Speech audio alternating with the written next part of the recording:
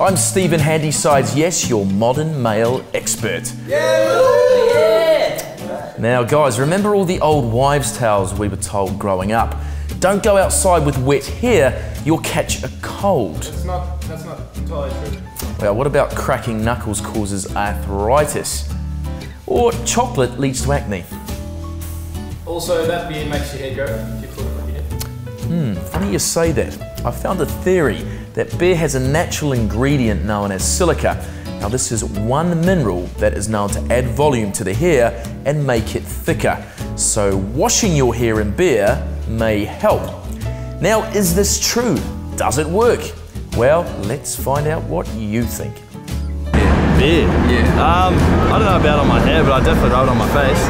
Yeah. Comes through a bit patchy, the beer sometimes, so something like that. I would use beer for beer batter for my fish, yeah, but I wouldn't use it for my head. I think you're lying. I don't think that'll do you too much good. But if it did, would you do it? If I was balding, yeah, for sure. Have you heard of any remedies or home remedies that you've seen or heard in the past that? I hear toothpaste on the hair keeps drop hairs away in Australia. No, I guess that's it. I've never waxed my chest because I heard it comes back twice as deep. That's about it. Young and vain as a teenager, used to use a lot of hairspray to keep it all in place. And I used to think that if I used too much of it, my hair would actually start falling out, but doesn't seem to have been the case 20 years on.